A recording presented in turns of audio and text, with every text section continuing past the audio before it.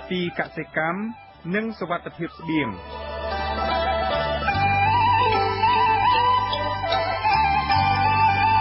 ចាលោកនាងជាទីមេត្រីអ្នកជំនាញកសិកម្មលើកទឹកចិត្តឲ្យកសិករប្រើជីសេរីរាង្គនិងជីធម្មជាតិលើដំណាំកសិកម្មគ្រប់ប្រភេទជាជាងប្រើជីគីមីច្រើនខុសបច្ចេកទេសបណ្ដាលឲ្យខូចគុណភាពដីឬផលដំណាំមានជាតិគីមីបណ្ដាលឲ្យប៉ះពាល់ដល់សុខភាពអ្នកទទួលទានចាអ្នកជំនាញអះអាងថាជីសេរីរាង្គនិងជីធម្មជាតិមានលក្ខណៈខុសគ្នាទាំងការផលិតនិងគុណភាពប៉ុន្តែវាមានអំណោយផលច្រើនសម្រាប់ដំណាំដូចគ្នាចានៅក្នុងនេតិកសិកម្មនិងសុវត្ថិភាពស្បៀងសប្តាហ៍នេះលោកនាងនឹងបានស្ដាប់បទសម្ភាសន៍របស់លោកចិនជេថា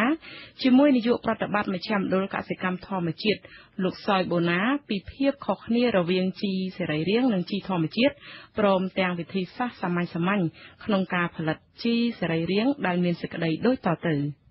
ជំរាបសួរលោកសយបូណាបាទ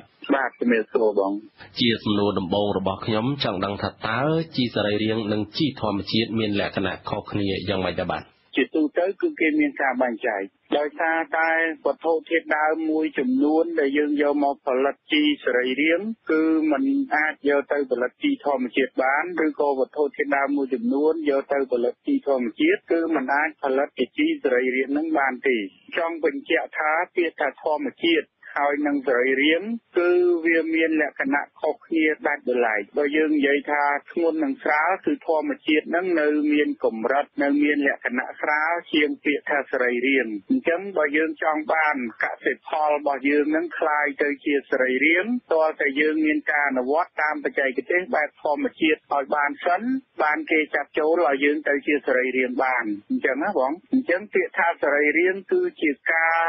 ធ្វើកសិដ្ឋានឬក៏ការផលិតនឹងដោយមានការប្រើប្រាស់នៅពពួកភាវរស់ដែលមានជំនួយទៅដល់បរិស្ថានរុក្ខជាតិទឹកដីនិងសុខភាពដល់មនុស្សអាហ្នឹងគឺយើងចាត់ទុកថាជាសេរីរាង្គខ្ញុំលើកឧទាហរណ៍ថា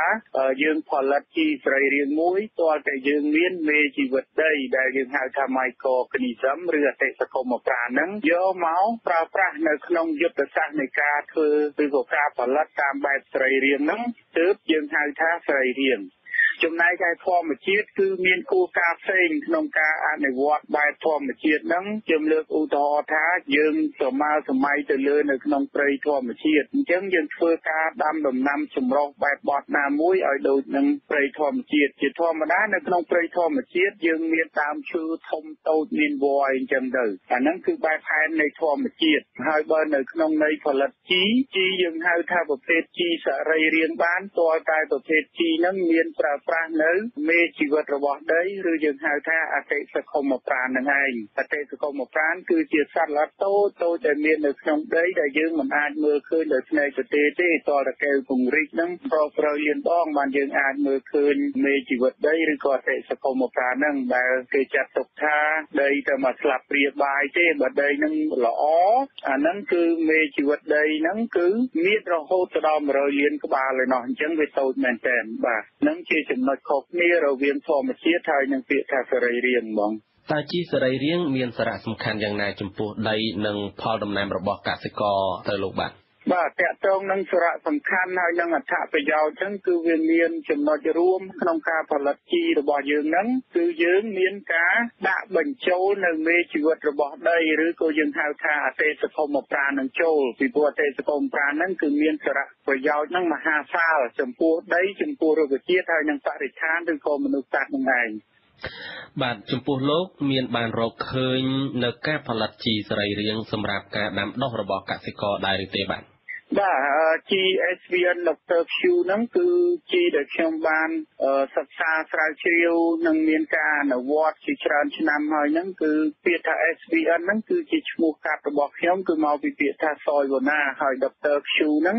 គឺមកពីពាក្យថា Doctor នៃ Quality មានន័យថាបើយើងនិយាយមួយម៉ាត់ឲ្យខ្លីគឺជីហ្នឹងវាមានប្រសិទ្ធភាពខ្ពស់តើលោកអាចបង្ហើបពីរូបមន្តឬសមាសធាតុផ្សំក្នុងការផលិតជីសេរីរាង្គនេះដល់ប្រិយមិត្តអ្នកស្ដាប់បានទេបាទតាក់ទងជាមួយនឹងធាតុផ្សំឬក៏វិធីផលិតហ្នឹងខ្ញុំជម្រាបជូនឲ្យជាក់លាក់